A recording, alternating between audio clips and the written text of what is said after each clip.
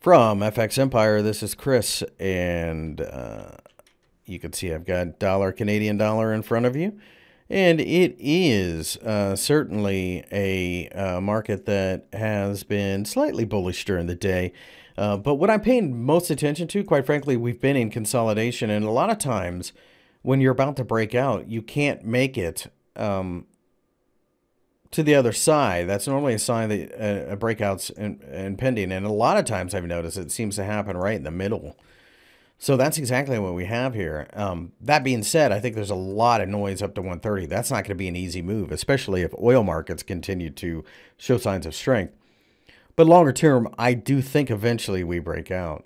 If we do break down, I think 127.5 must hold for the overall bullish intent of the greenback to remain intact.